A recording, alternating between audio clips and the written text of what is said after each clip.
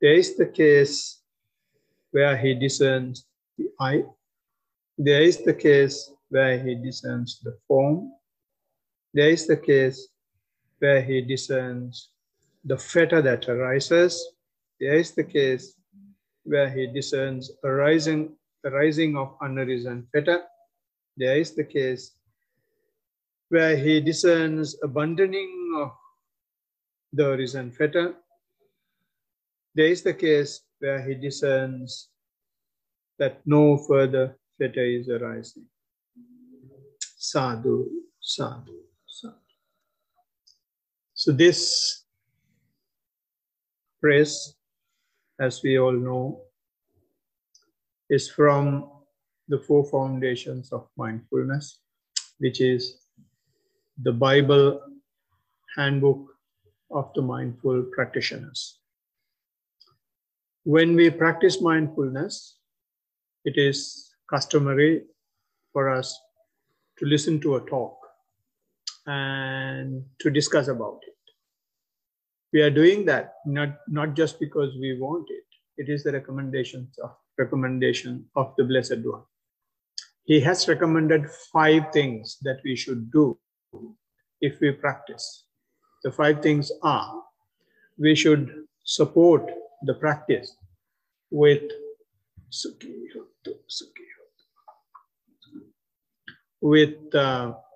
morality.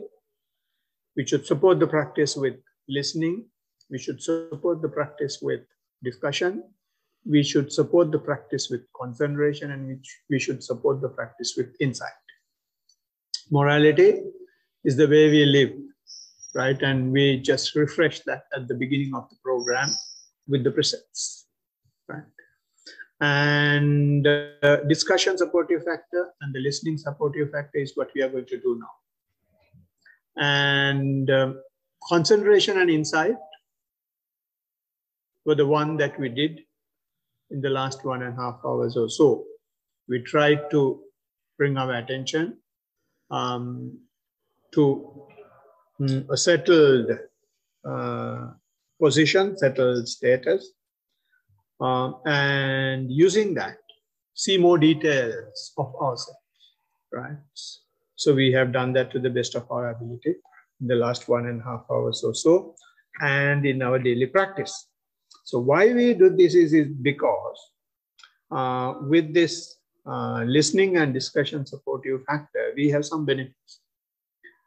Number 1 is you get new knowledge, right? When we listen, the Blessed One has said, you will never get this message unless you listen to something, right? So therefore it's imperative. So you get some new knowledge when you listen to Dhamma, right? And the other thing is when you listen to and discuss the practice, you can confirm yourself what is happening, because the Blessed One has said certain things and you practice, and when you listen and discuss, you can understand that what is happening to you, it is what he has told. So you get a confirmation as well. And also it provides an opportunity for you to clear your doubts. I'm doing this way, is it correct? This is happening to me, is that the right way? And there are 101 questions that arises when you practice. So this is an opportunity, listening and discussion. You can clear those doubts. And also it strengthens your view, right? Because we have different backgrounds, we have different upbringings. So because of that, we have our way of looking at the world and our way of looking at things, our way of looking at spirituality will be different, right? So those views will have to be straightened.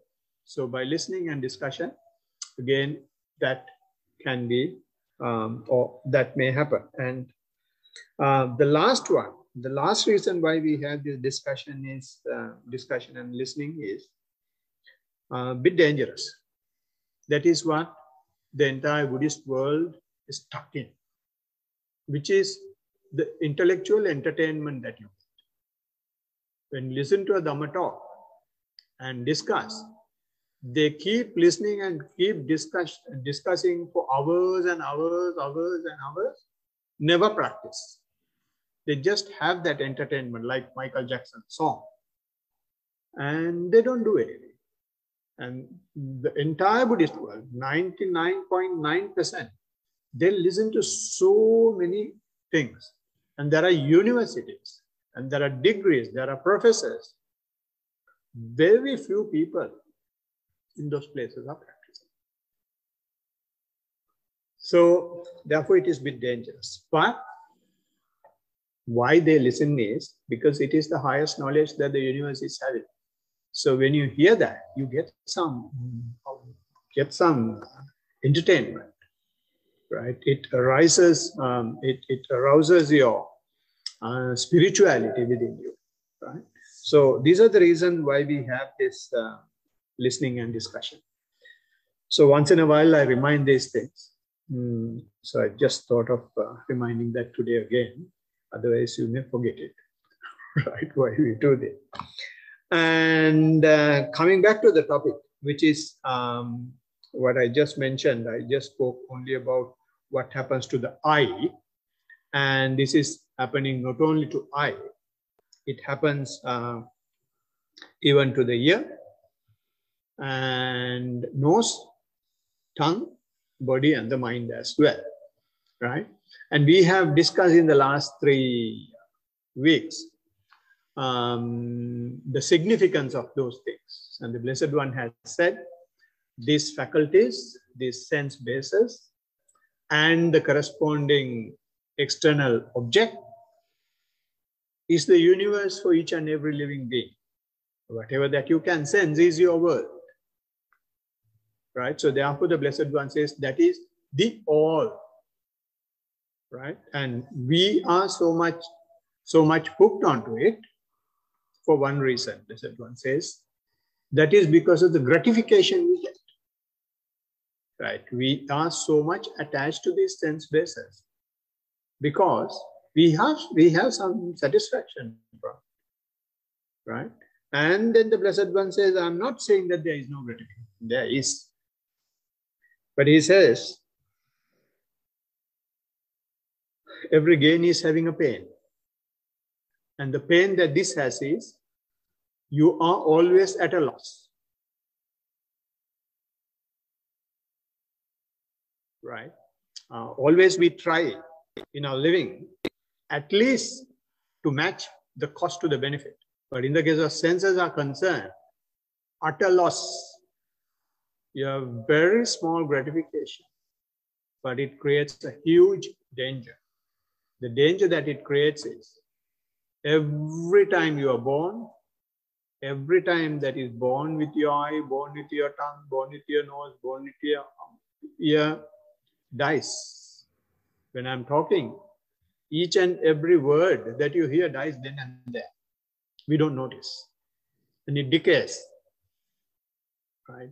And all our faculties deteriorate over time. It's not a secret for any one of us here, right? And those deterioration, those decay, have become industries in the world. Specsavers, and that hearing, this hearing, right? So they are trying to stop all that. Anyway, we are not going there. So simply what I want to say is the gratification is not free of charge. It has a huge cost. And therefore, the Blessed One says, if you are expecting an eye, if you are expecting any of these sense faculties, you are expecting that danger. You are expecting that suffering. You are asking for trouble, right? But he doesn't say that straight away. So I'm saying it now. Therefore, he says, with this gratification, we are entangled in so much of mess. And therefore, he says, we are entangled in and out both. And we discussed in this entanglement the power the I is having, and the power the intellect faculty is having, right? Although the faculties that has a form such as eye, ear, etc. are basically just connectors only. The real entanglement is done by our mind, by our intellect faculty, right? And therefore, Blessed One says, mind precedes everything. Everything are mind made. Therefore, he reaches the mind very quietly by bringing our attention to the body and disturbing the habit, the obsession the mind is having. So, therefore, to teach this significant, most important part in our existence, Blessed One is taking time. He doesn't say, stop your eyes straight away. He simply says, you are there and you are breathing. Just observe that. And by doing that, what he simply does is, just keep the eye aside. Keep the ear aside. Keep the nose aside. Keep the tongue controlled or shut. Right? And the mind is given a different job. So it has got to come to a different realm now. Right? So gradually, until he goes through the body, until he goes through the pain that creates in the body, until he goes through the mental agony and the mental satisfaction also that you get in the process, he goes through all that. And then finally, when the pencil is sharp, he says, now you can start writing. Then he says, this is what is happening in your existence. I is there, form is there, and you have some fetter on it, and then it arises, pass away, it arises, pass away. Right? And that is the topic today.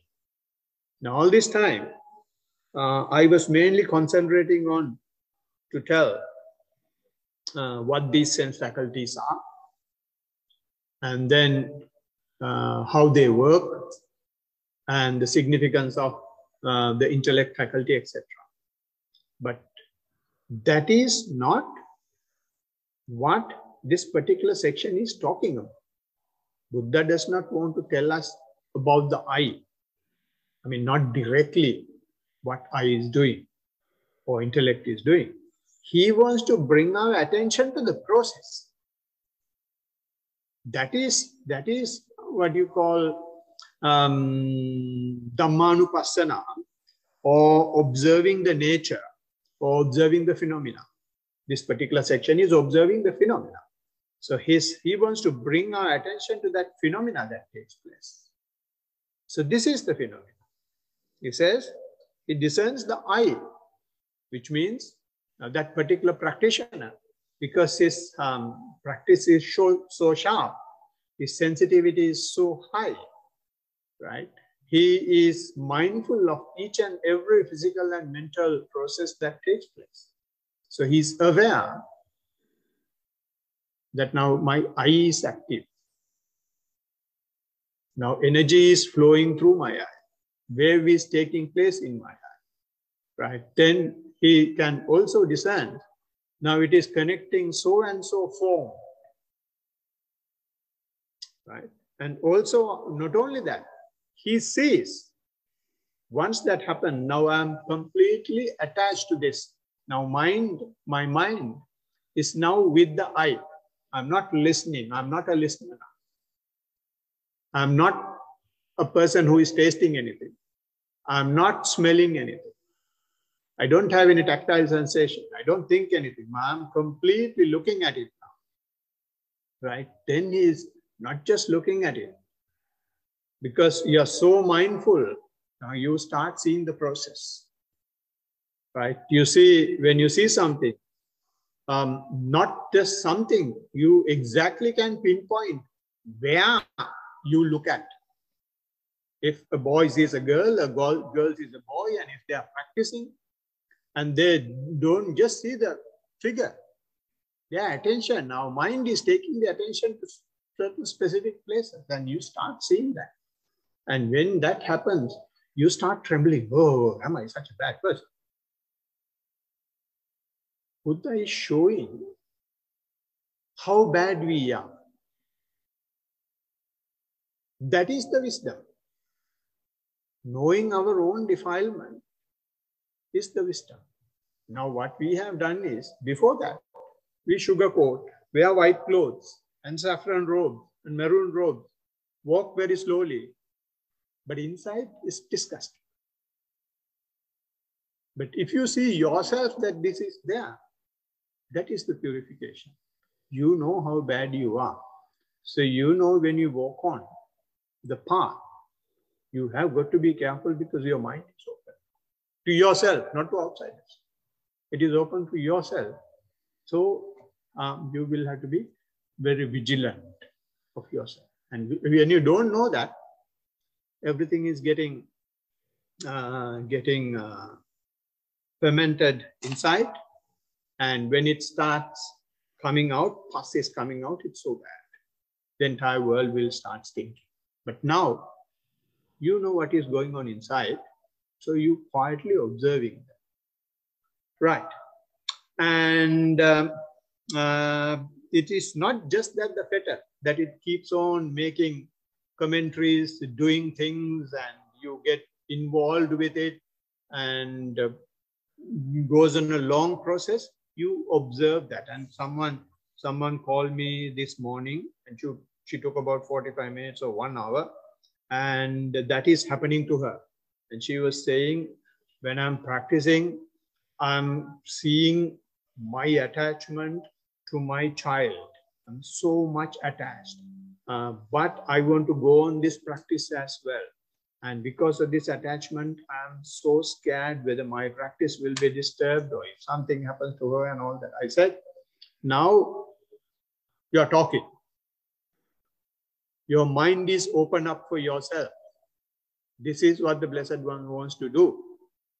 This is the process that is happening. When the mind is open up, things that happen, it is very difficult for us to explain in a talk, because what is happening in the mind is happening so fast. It is giving you many things to put you in as much trouble as possible.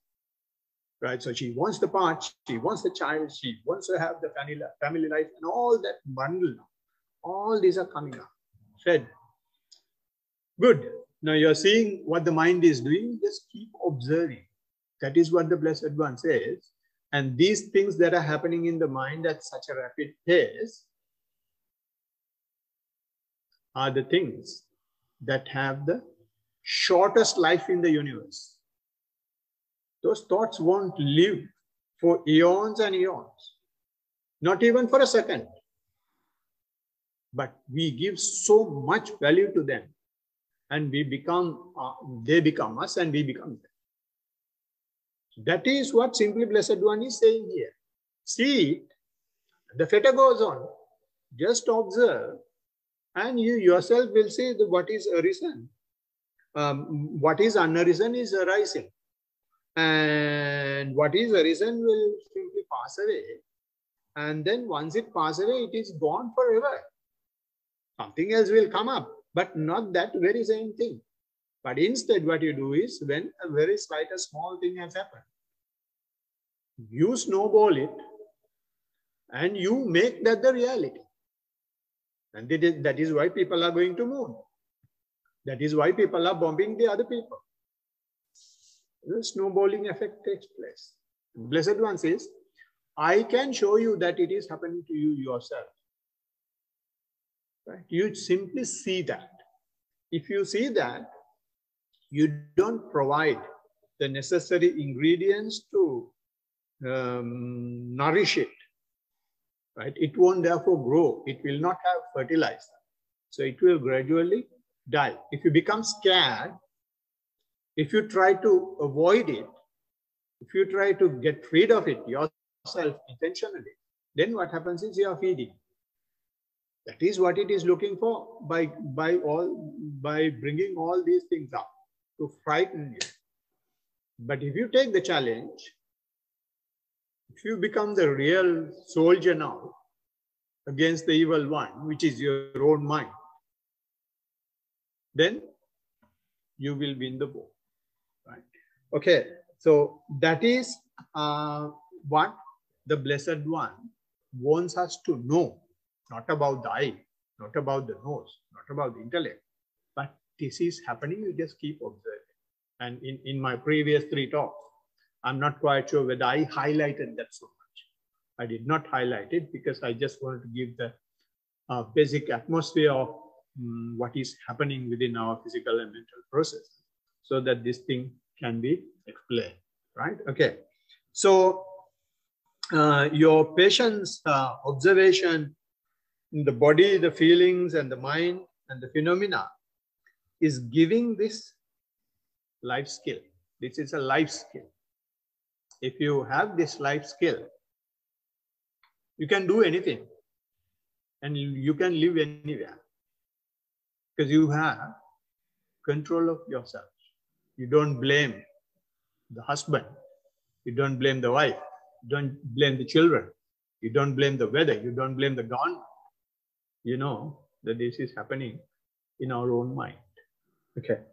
So in the second thing, the Blessed One giving in the lines between the lines is quietly showing us that there is a dependent origination. These things are not things that you do. These are not things that someone else is doing. These are not things that you and someone else together do.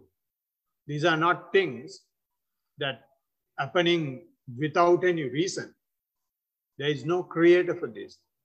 But instead, is gradually letting you see, letting you understand, letting you realize. It's a dependent origination. You have an eye, there is form. Because the eye meets that form, the mind relating to the eye takes place. And eye contact happens. When the eye contact happens, you label it as so beautiful. I'll take it home. I'll have another smile with her or him, right? And it goes on, goes on, goes on. And finally, you become grandfathers. We don't know what has happened. It starts with that initial contact and your judgment that it is good or bad, right? Once you have decided that is good or bad, which we call feelings, then that feeling leads to craving. And that craving goes on, dependent origination takes place. And that is how we become grandfathers, grandmothers. That is how these buildings are coming up. That is how the world is having so-called development and the pollution thereby, right? So all these things are happening because of this dependent origination. So Blessed One, without telling us, quietly takes our mind, sharpens our mind for us to see it ourselves, right? And then you know that there is no creator. You are your own creator. And because of dependent origination, there is another thing that is happening. Since these are depending on something else, how strong can they be? Very fragile, very feeble. If the eye is not there, if the eye doesn't meet the form, nothing will happen. Therefore, the Blessed One says to Venerable Malukyaputta, suppose there is something that you have not seen, that you are not seeing now, that you will not see in the future. Will your mind be created on anything like that? No.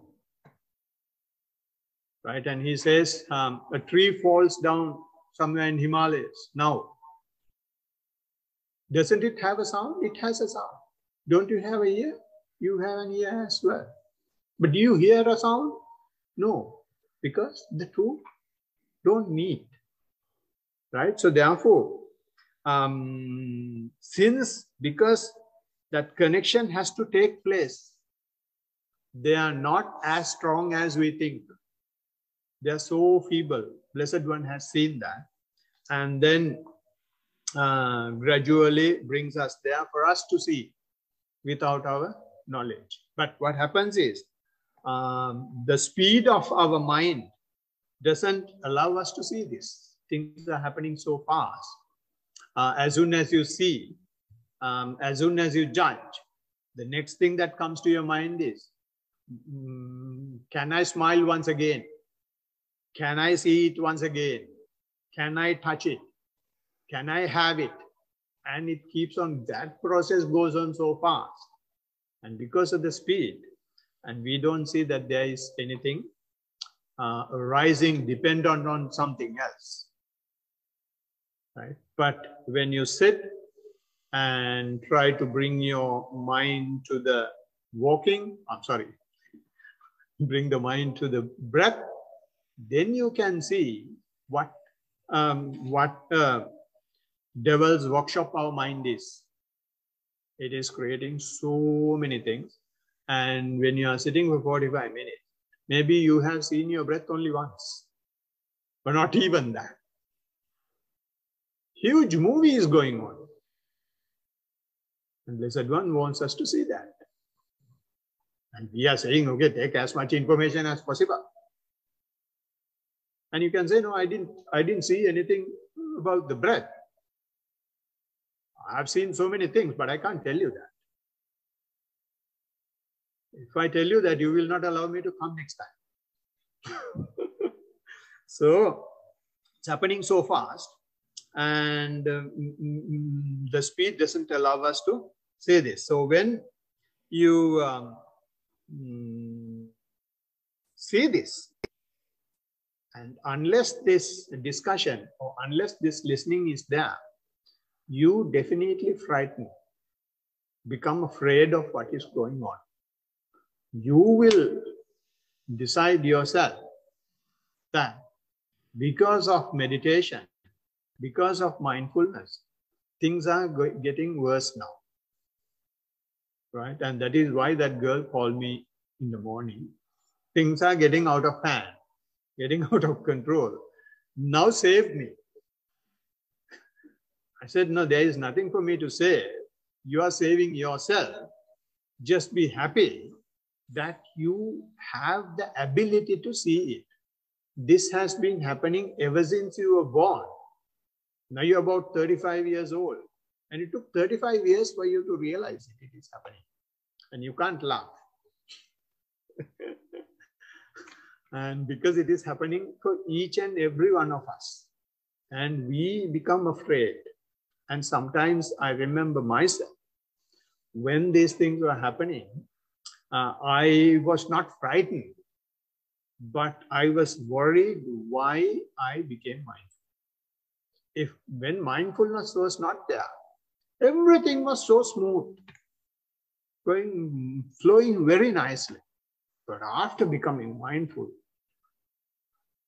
everything which I'm about to do, which I might do, comes beforehand and show this is what you are going to do next. See how ugly, how bad, how vulgar you are, right? So you become frightened. So just imagine if you don't have a forum like this, and if there is no one to talk about, then the doctors' practices will be flourishing. They will be selling pills after pills after pills, and they will have a very nice business. And they will be opening the practices 24/7 because so many queues are there. And that is exactly happening. That is what is happening now, because people are having everything with the touch of a button. They don't have any challenges. Since they don't have any challenges, and their mind is creating havoc, and they can't understand what's going on. So as soon as they go and see a doctor and tell that this is what is happening, they straight away label it as, okay, something is wrong and take this pill. Right. So because now we are very fortunate that we have someone to listen to and we have someone to ask from, and as a result, we can practice quietly. And the Blessed One has told Venerable Ananda that having a noble friend when you practice is imperative. Venerable Ananda has said 50% of the practice is with the noble friend. The Blessed One has said, don't say that, Ananda, don't say that, Ananda. He has said that twice, not once. Said 100% it is with the noble friend, because the practitioner does not know what is happening. So there should have someone always going before him so that he can rely on and then keep on practicing. Right? And so seeing, when you are ready, seeing the dependent origination, if your practice gets cleared, and if you report, and if you have sufficient listening supportive factor, when you see the dependent origination, when you see the speed, it becomes a laughing matter, not something to frighten about. You can start laughing at your own mind, because mind is never afraid. Mind is never, what do you call,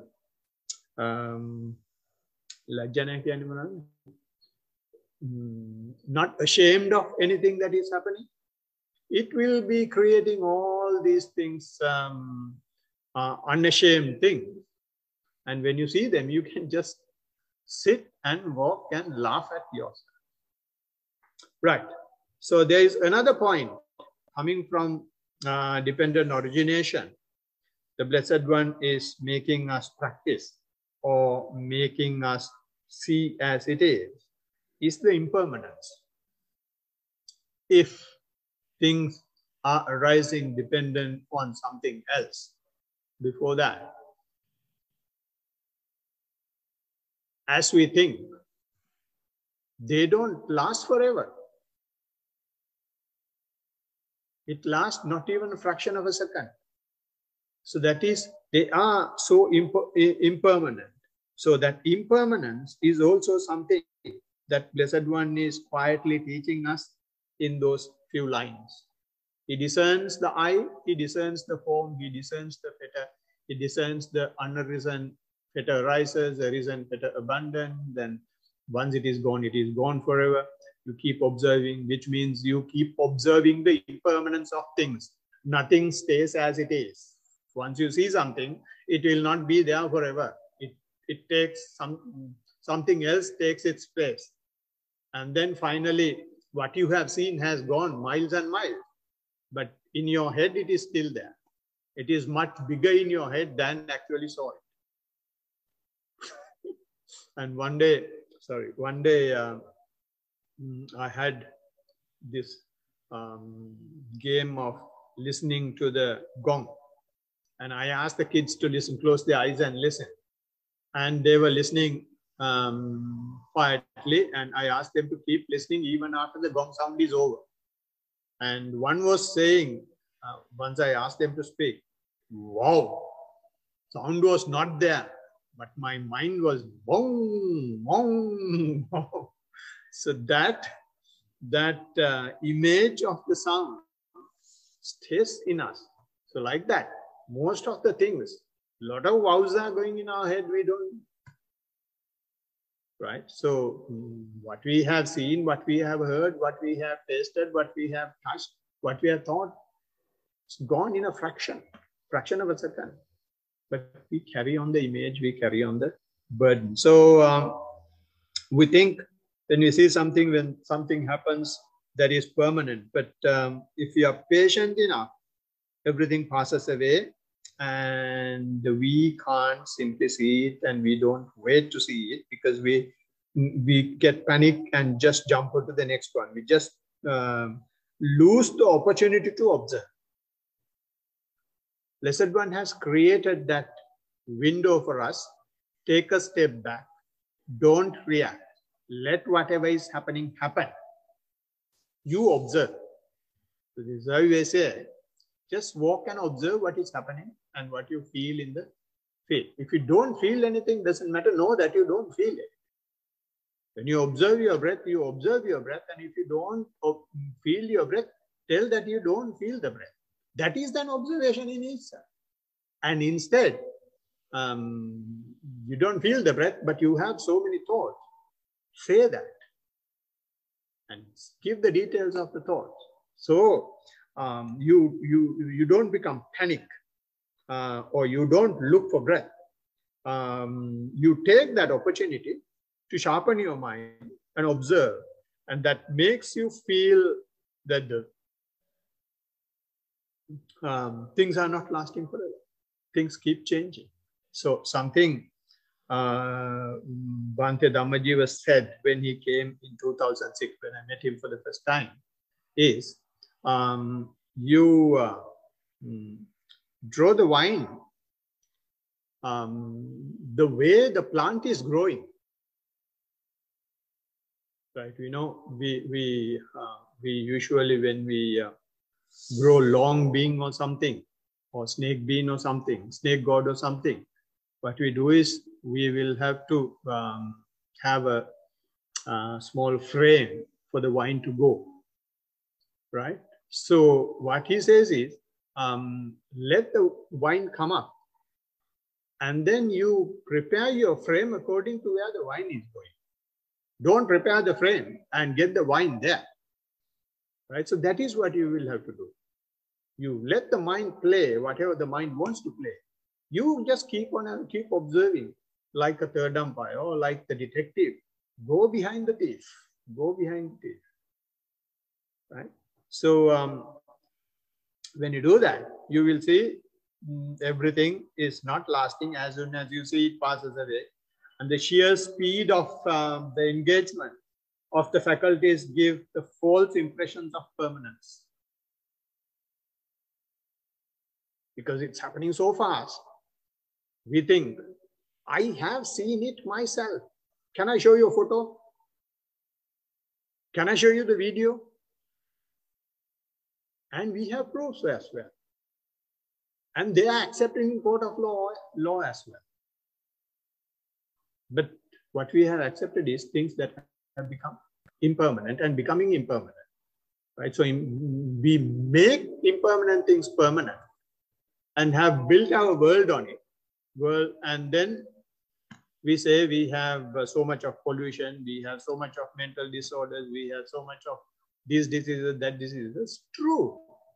Because we have built everything on a very fragile, very feeble structure. So can you expect any permanence?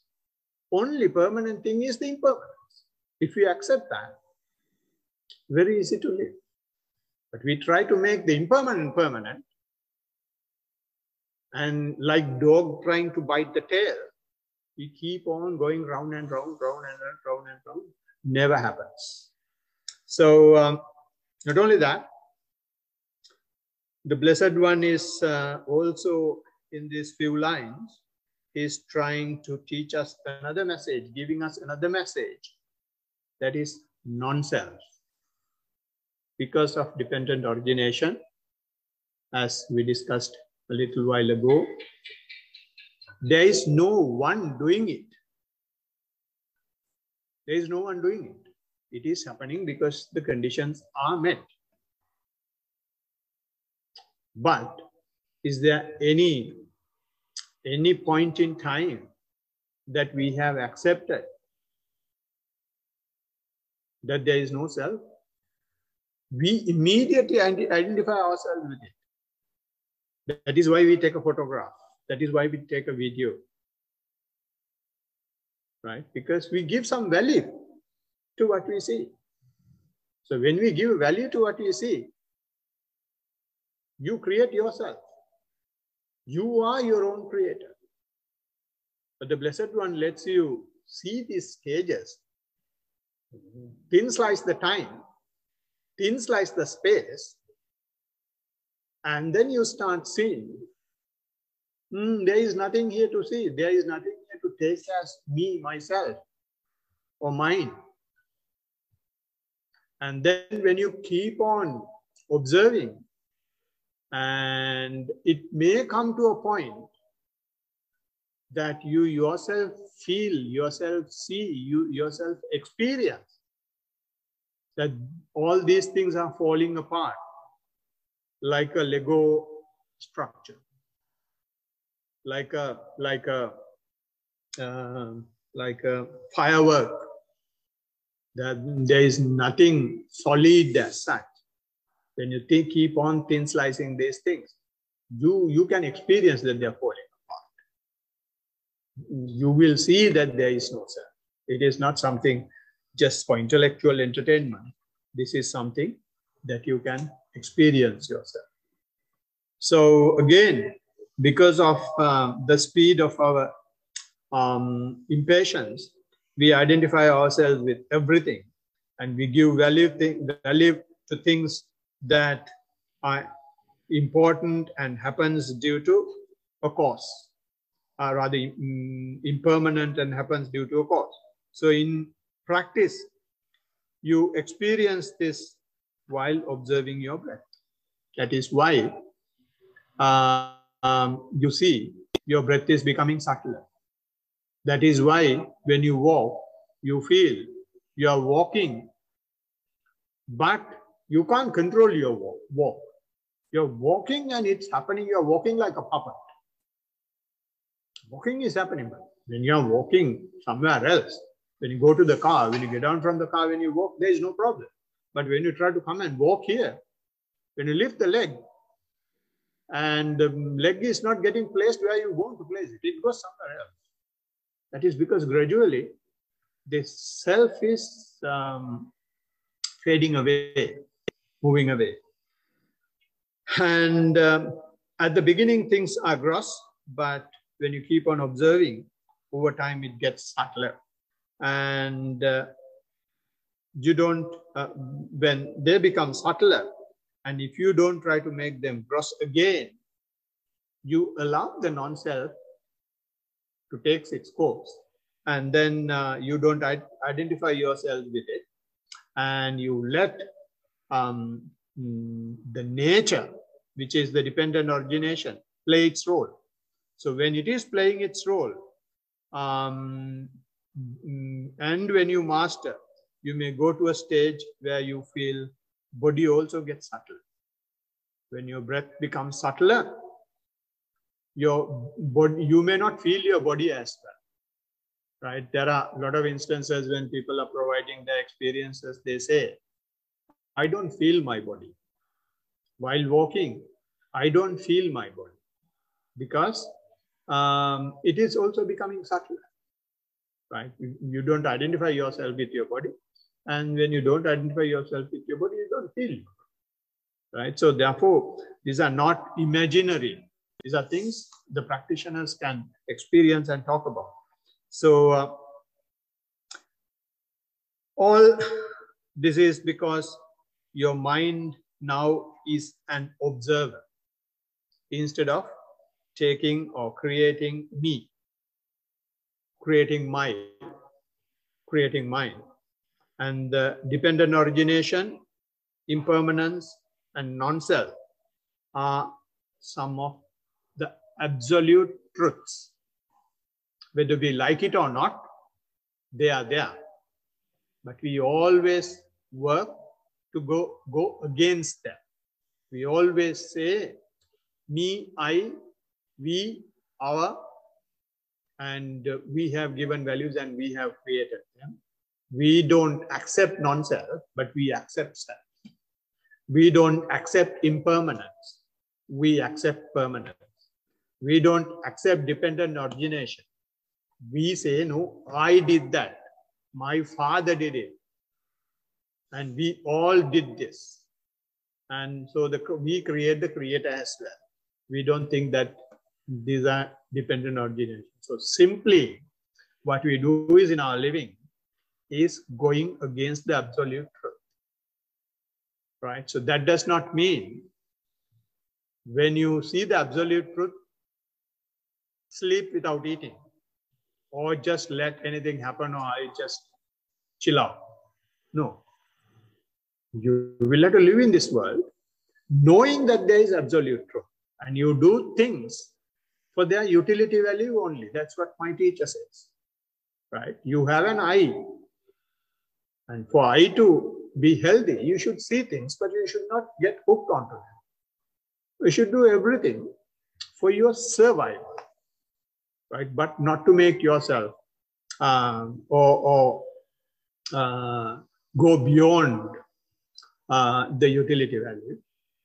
Today, what we see is not the utility value, just mere commercialization. Each and everything is commercialized. And my teacher says, every time the blood sugar level, the level at which you are considered as a person with blood sugar, what do you call it? Diabetes, is coming down. Why it is coming down? Because you try to protect yourself so they can sell products. So they create the market, right? So therefore we go against dependent origination, non-self, and we go against the absolute truth. And so hope this talk has given you what actually the Blessed One is trying to teach in the observation of this ear faculty, eye faculty, nose faculty, tongue faculty, body faculty, and the intellect faculty, and their corresponding external object, and their continuing mental involvement. So with that, hope you will have the faith and energy, mindfulness, concentration, and wisdom to understand the dependent origination in our life, and then impermanence when things are happening, and their non-self nature. And may you all be happy, well, and peaceful.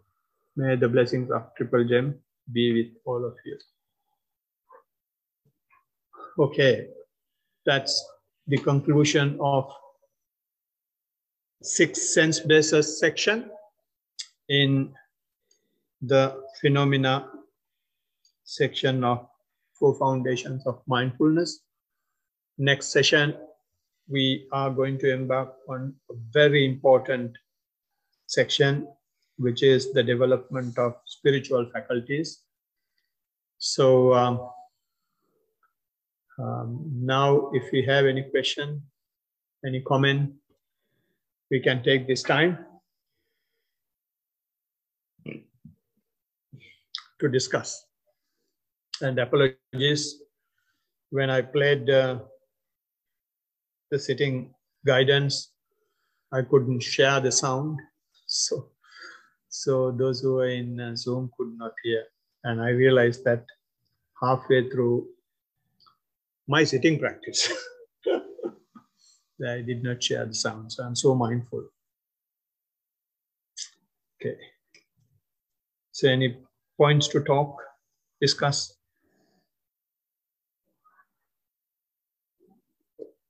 Any reports?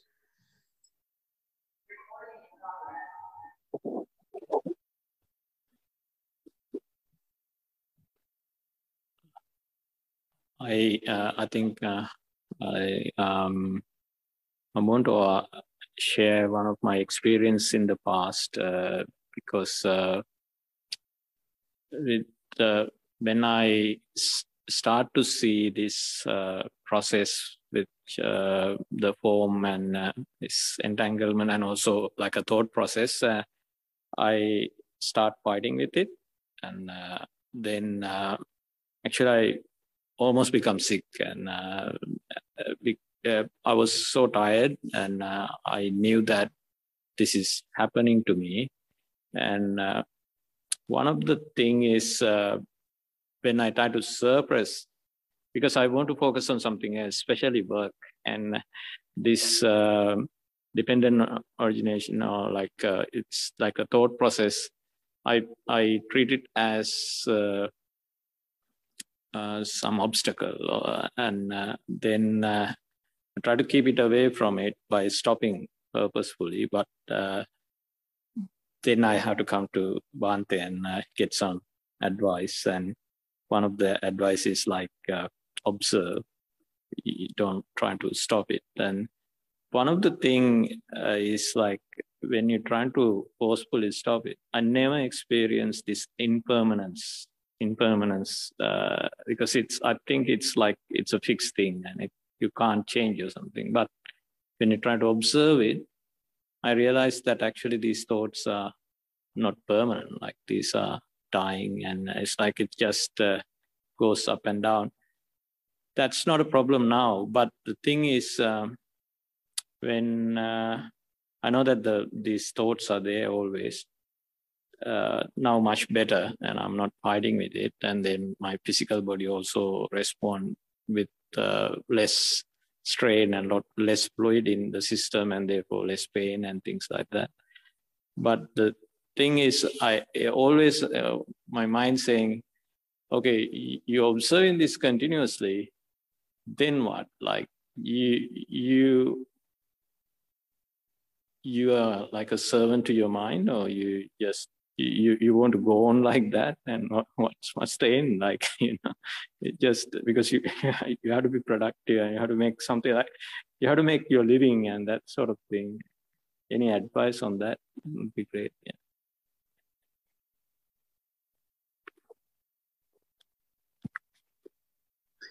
Yeah. No, good that you brought it up. That is why I said at the beginning, you can't laugh when I was explaining it. No, our mind never gives up. When you keep on observing, and if the initial entanglement or initial difficulty, initial mental agony it is creating, if you keep on observing that, then mind knows, okay, I can't have my house here. I can't have my shelter here. I should create another shelter. So then he's asking another question. So when are you going to end this? Are you sure that this is going to work? Right? So he will, this is why I said mind is something which has no shame at all. It will try its level best to create suffering to us, or put us down, undermine ourselves, and then take the upper hand. And when those things are happening, that is the next layer. When you said, now it is okay, now it is not happening, I wanted to say, don't say that. That is also said by the mind. Mind is trying to make you overestimate what is happening so that it can take the upper hand. You always, not that you undermine yourself, you always say, no, I have got to work more. So I've got to be more vigilant. Right? So as soon as you overestimate, you give an opportunity to the mind. So then you relax and mind will take. And then it is going, a huge stock of stink is going to come. Right? So to always keep it underestimated, and you be at guard. You become watchful of the mind.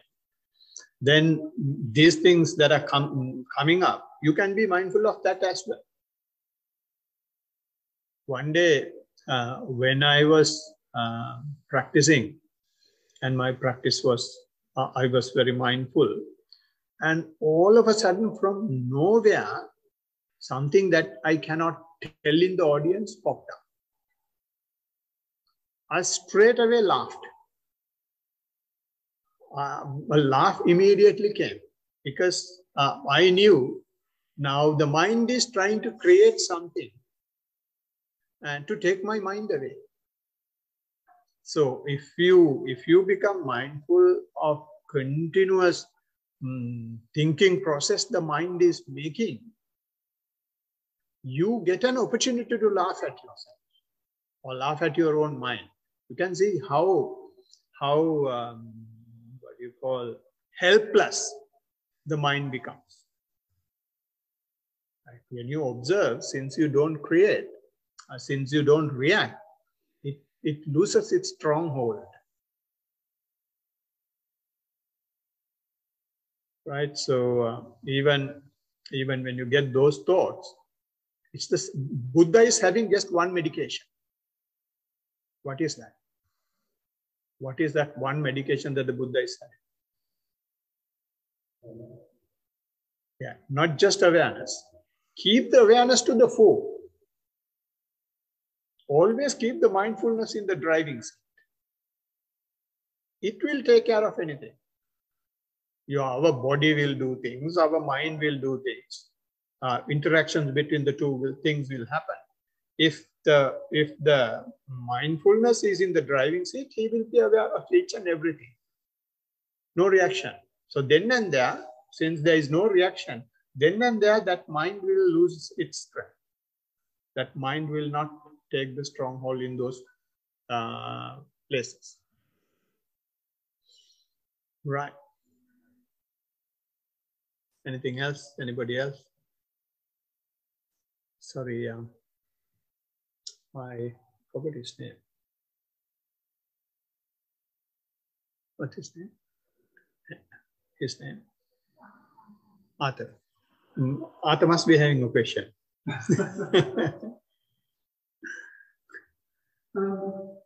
Yes, I do actually. Yeah.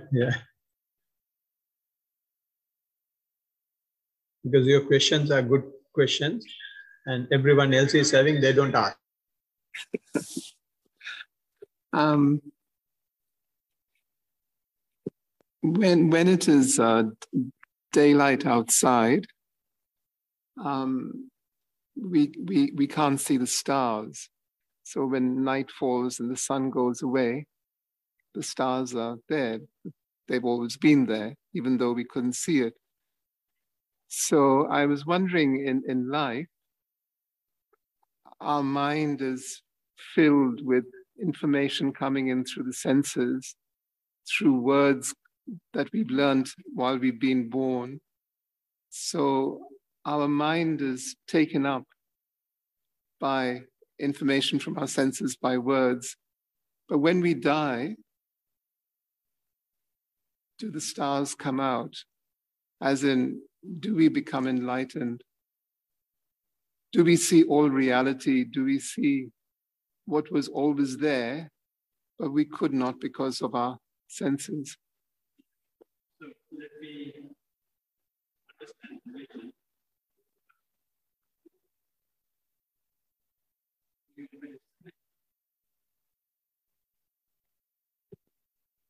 Let me see whether I understood the question. What you are saying is whether we will be enlightened after death. That's a simple question because it is there anyway.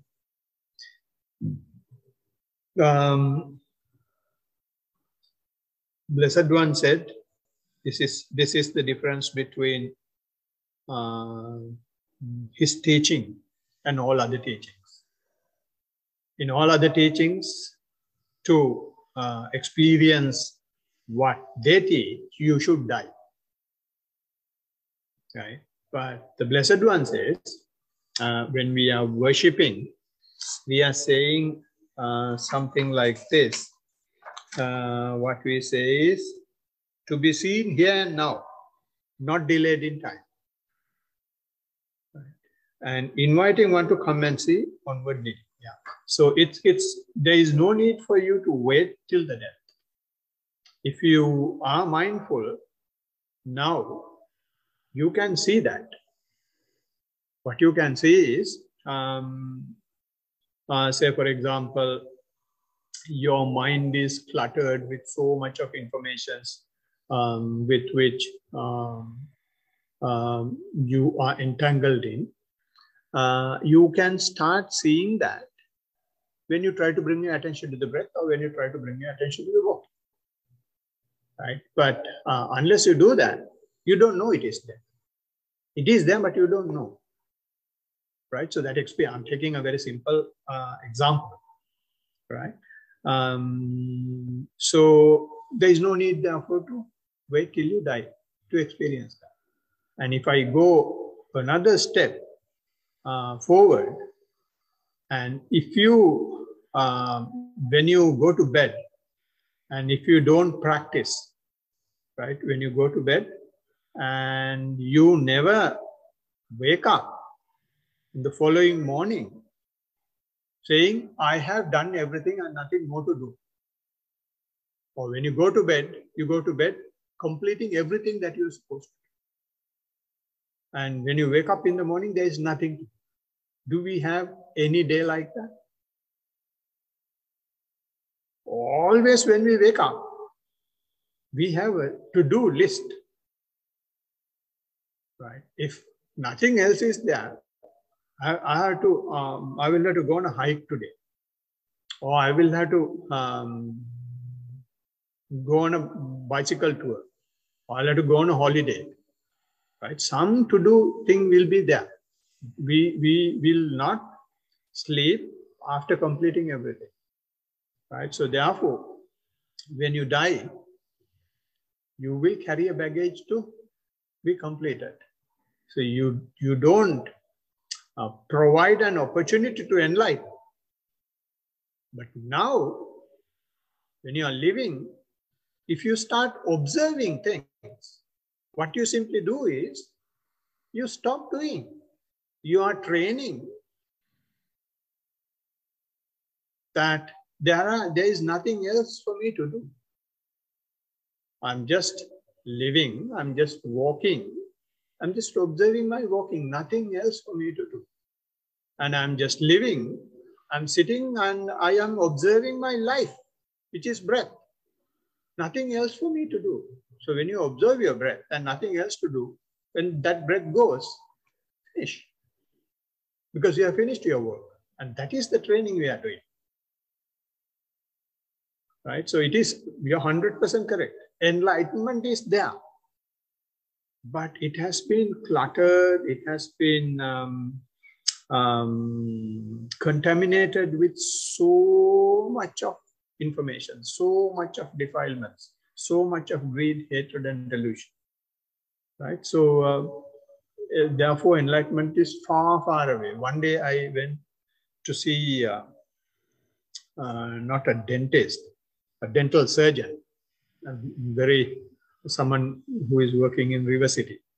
I had a book because we had to wait for some time, and I took a book. It was a spiritual book and it had a very catching title. And he saw the book and said, this is a very long path. The professor of some professor. I said, even the longest path, you'll have to start with the first step. Discussion stopped. We are postponing it so much. Spirituality is so far away. Oh, this is not something that can be done. Unless you take the first step now, when are you going to do it? So if you take one step today, you're one step closer to the final destination, Goenkaji says. Take your first step now. Don't leave it for tomorrow or in the next minute. Right? So you're one step closer. It's a long journey.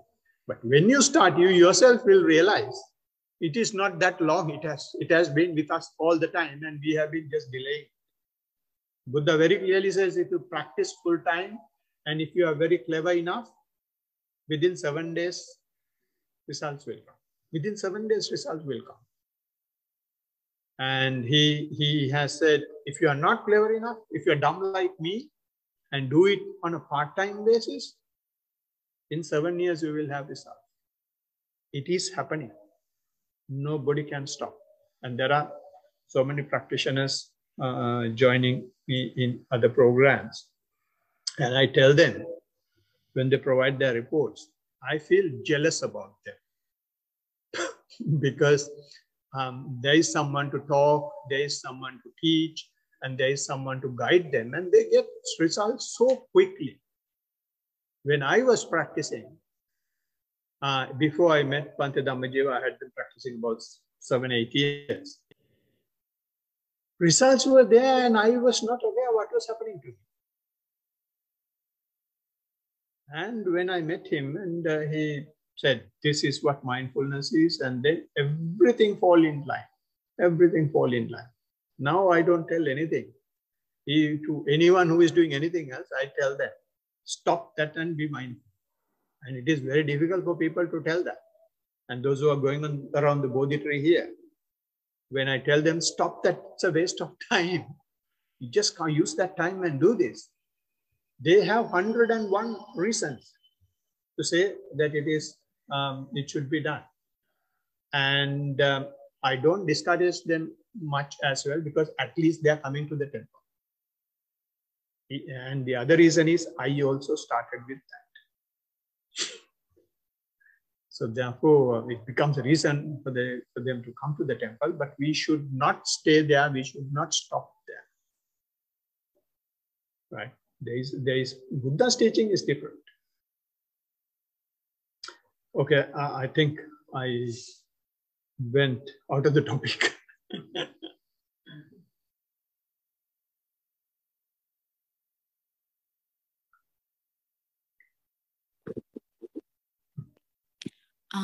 Bhante, I have a question. It's not more of a question, it's a concern as well. From the morning I wake up until I come here, so this is my 4th time coming and joining your session. I'm like a machine like everybody else. And then when I come and when we first start to meditate by walking, it's really hard for me to concentrate and be mindful. In my first session, I didn't know what I did. I basically walked, I think. And when I sat down, I realized that I could concentrate more. I could look at what's happening to my body and all the aches and pains I could feel. And this is the 4th time and it's still the same. So I don't know whether I feel the walking meditation is, for me, I keep thinking other things and I keep planning and my mind goes on and on and on.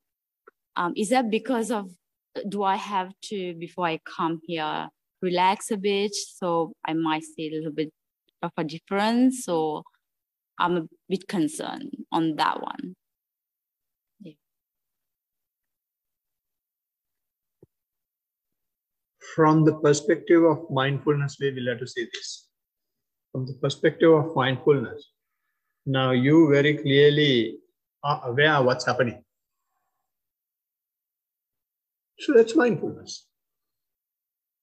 You try to bring your attention to the walking process or to the sole of the feet. You can't do. But so many thoughts are going on. You're aware of it. And on the other hand, when you sit, you can bring your attention to the body and you can feel the body. Right? And how can you tell this? Unless you are mindful. Right? So the mindfulness is happening in both.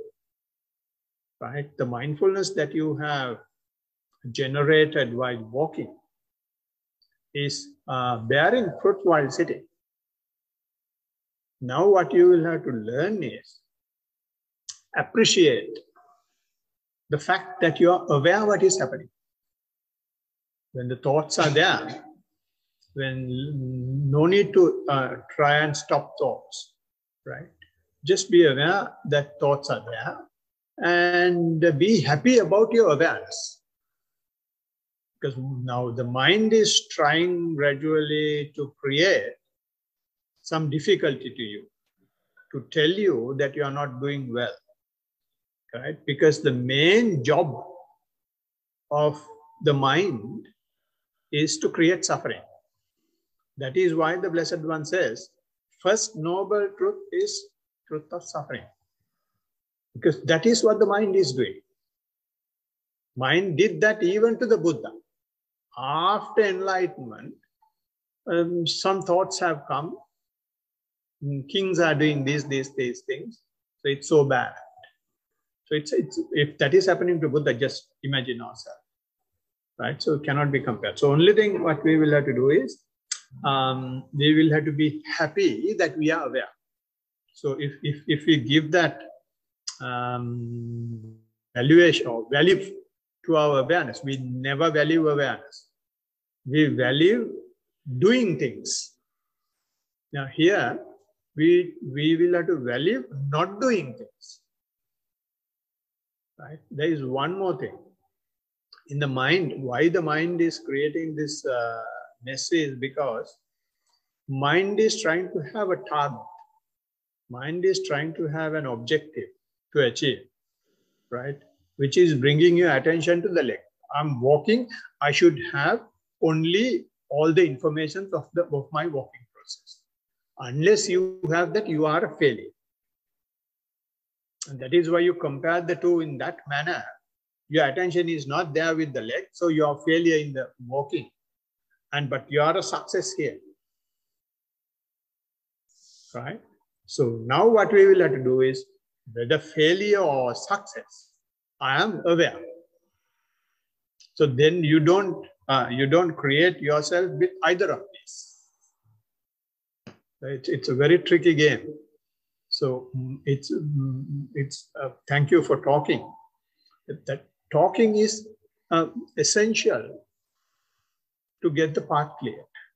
Otherwise, you'll practice. I can't help unless you spell out.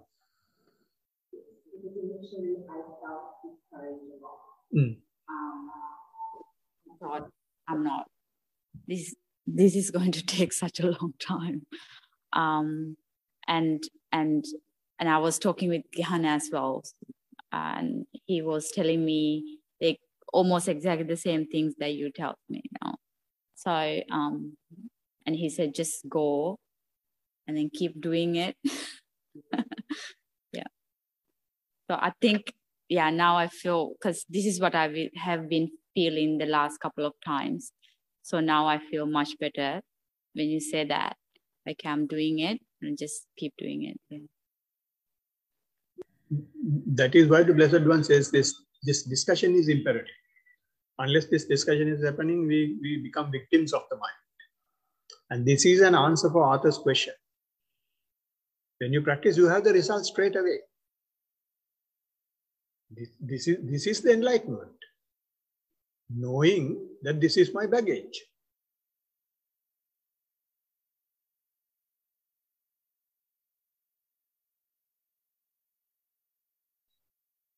All right. Anything else?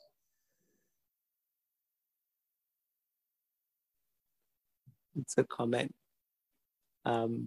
It's actually a comment for Aki. I used to come here in the mornings before I go to work and do some meditation. And when I used to come here, when I walked, it was just continuous thoughts. And I never had to do any pre-planning for the rest of the day because my whole day was planned during that walking time. So you're not alone.